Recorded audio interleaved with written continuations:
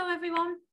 I'm going to read you a short story this morning, and it's called Sleepover, and it has got a little moral to it, and I wonder if as I'm reading it you can think what that might be.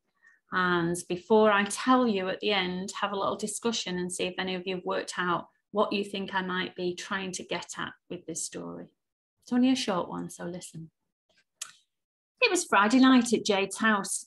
This was Jade's favourite night of the week because it meant she got to watch a movie with her mum. Jade started to feel excited when her mum put popcorn into the microwave. She could hardly wait as she got the ice cream from the freezer. After they had all of the snacks ready, Jade and her mum sat on the couch. They put on one of Jade's favourite movies and started eating while they watched.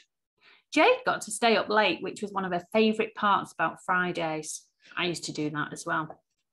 Jade and her mum clapped at the end of the movie. Then Jade's mum tucked her in and read her a story before bed. It was Jade's perfect night. The next morning, Jade was still excited. She had a sleepover that night at her friend Tia's house. She'd never been to a sleepover before and she was a bit scared, but mostly excited. So excited, in fact, that she could hardly do anything but jump up and down all day. Jade started to get a little scared again as her mum helped her pack for the sleepover. Her mum told her not to be afraid because it was fun to get to see what a friend's house was like. When Jade saw Tia's mum arrive in her car, she wasn't afraid anymore. Saying goodbye to her mum, she ran out the door to give Tia a hug. They got in the car and Tia's mum drove them to Tia's house.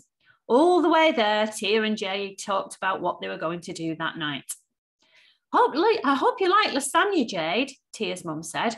Mr. James is a good cook and he's making some. Jade started to feel hungry. I don't think I've ever had lasagna before. Her mum mostly made chicken or frozen dinners, which were always good. When they got inside the house, Tia's little brother and sister ran to the door to say hello. Jade laughed as Tia's sister Maya held onto her leg and wouldn't let go. As they walked into the house, Jade smelled something amazing. Hi, Jade, Mr. James, Tia's dad said. He was in the kitchen getting some plates. I hope you're hungry. I am, exclaimed Jade. Tia showed her to a room which was painted pink and filled with sparkly things. Wow, Jade said. I wish my room was this big. Jade set her sleepover bag down and followed Tia to the dining room. Tia's whole family sat at the table to eat. Lasagna was the best thing Jade had ever tasted. She ate it so quickly that Tia laughed. Her brother Mason tried to eat just as quickly as Jade and made a right mess. Dinner was so delicious and fun that Jade was smiling the whole time. After dinner, Jade went back up to Tia's room where they made bracelets, braided each other's hair and painted on some things that Tia's mum called canvases. Later on, Tia's parents brought them hot brownies and ice cream. It was the best night ever. Sounds nice. After wolfing down their dessert, Tia and Jade talked for a long time. Finally, Tia fell asleep. Jade took a little longer getting to bed. She kept thinking about how much fun she'd had at Tia's house. Then she remembered that she had to go back home the next day. At home, there was only Mum. Jade loved her mum, but Tia had a mum, a dad, and siblings. Her dad cooked, and their house had a lot of space to play in. Jade didn't have that in her apartment. Suddenly, Jade wished very much that she could live with Tia. The next morning, Jade cheered up as Mr. James prepared pancakes and bacon ready for breakfast. Then Tia and Jade played with Mason and Maya in the living room. When the doorbell rang, Jade felt like it was the end of the world. She knew it was time to go home and she felt tears in her eyes. She didn't want to go back now. She wanted to stay with Tia. Jade didn't want to cry in front of everyone, so she hid her tears and pretended she didn't hear the doorbell. Instead, she kept playing with Tia.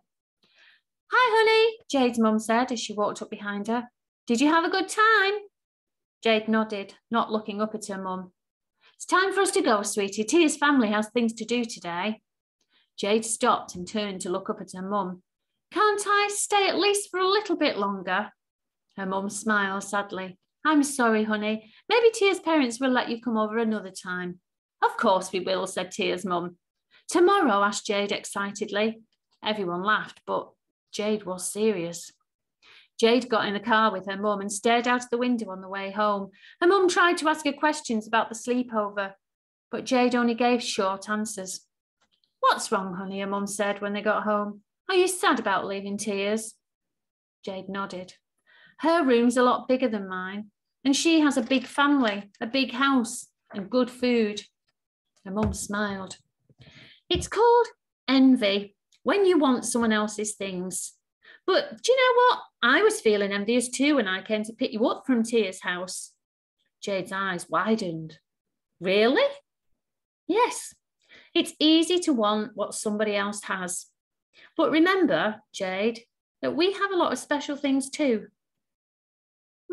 Like our movie nights. Yes.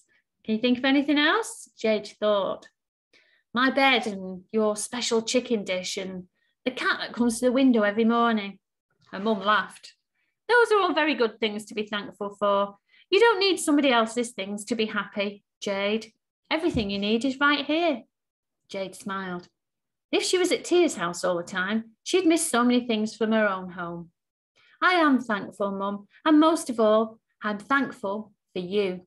She hugged her mum tightly, and just then she didn't miss Tia's house anymore. She had everything she needed right there. Okay, just have a little discussion and see if you can work out what the moral of that story was. Kind of told you at the end, really, I think.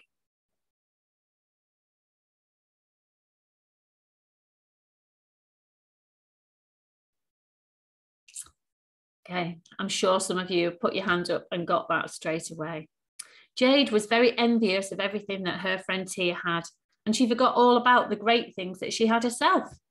Your family, your room, your stuff, the way you look might be different from what other people have. That's okay. Never let being jealous or envious make you forget to be thankful for all the precious things that you already have. And sometimes, you know, I think I've said this before, sometimes it's something really small, like I can walk out into my garden and see a daffodil, just beautiful daffodil swaying in the breeze. And I think, how lucky to be able to do that, to walk out and see something so beautiful. Yeah. Sometimes when I go to the zoo and I see a zebra or a tiger and I look at all the amazing stripes that they have and how, you know, how each one is slightly different, but they've all got stripes and they're all beautiful ladybirds with tiny dots. We live in a beautiful world. Okay. Not everybody has the, you know, not everybody lives in the same part of the world, and we are very, very lucky. We should be so thankful for all the things we have. Yes, some people might have bigger houses.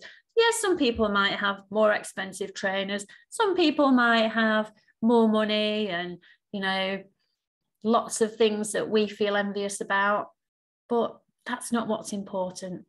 What's important is what you do have.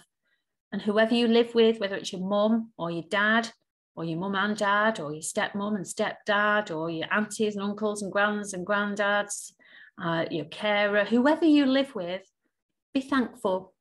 Be thankful for that, okay? Because we are very, very lucky, each one of us. Okay. I hope you enjoyed the story. Thank you, everyone.